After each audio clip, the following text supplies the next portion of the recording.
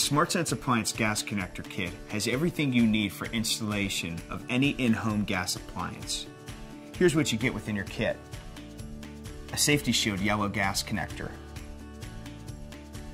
This guy here is our SmartSense excess flow and thermal shutoff valve. 2 adapters,